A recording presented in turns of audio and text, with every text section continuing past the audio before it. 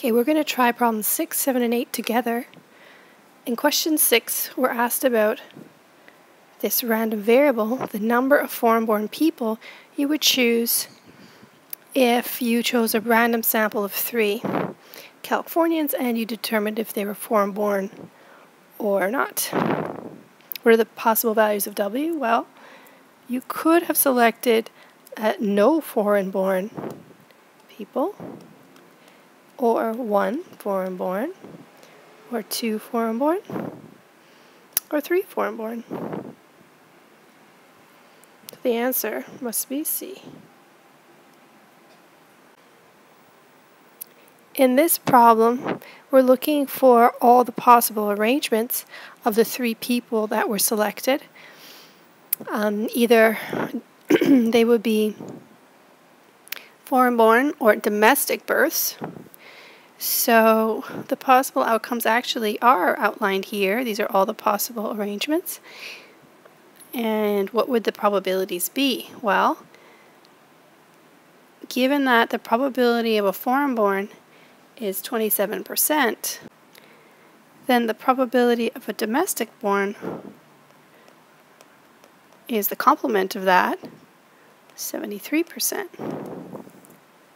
Applying the multiplication rule for independent events, because knowing that someone is domestic born on the first selection doesn't affect the probability of someone being born or domestic born in the second selection, or the third selection for that matter. So we're going to use the independence rule for probabilities. And so for this one, what would we do? These are all domestic born. So we would have to compute the probability of D and D and D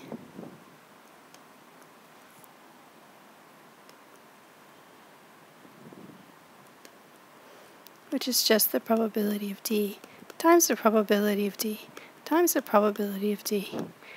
And so that's going to be 0.73 to the power of 3, which is 0.3890. So 1 is true. For the next group, using the same logic, this time we're going to multiply using the multiplication rule 2 domestic-born probabilities by the foreign-born probability. So it's going to look like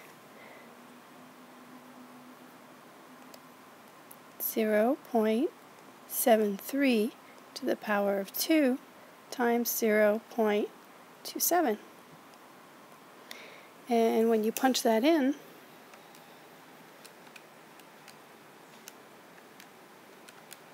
you get the answer 1493. And that would be true for all these possible arrangements, because in each of them there's 2 domestic and 1 foreign-born.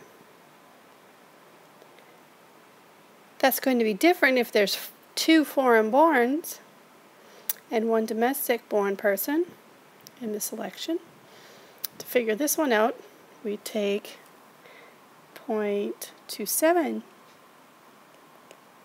to the power of 2, to the power of 2, and 0.73 to the power of 1 if you like. And when you punch that in,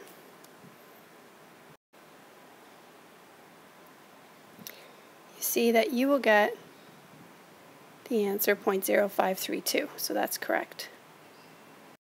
And lastly, if you want to calculate the probability that all 3 are foreign-born, you're going to take 0.27 times 0.27 times 0.27, or 0.27 to the power of 3 to get your answer.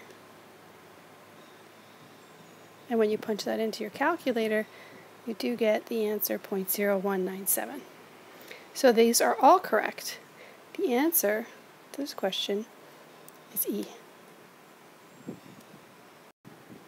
For question 8, Using the above information about the variable w, we're going to define now a new w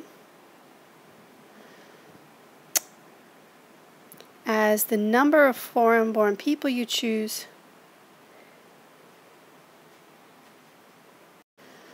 Actually, this is the original W that we defined in number 6, but then in number 7 we went to look at the arrangements.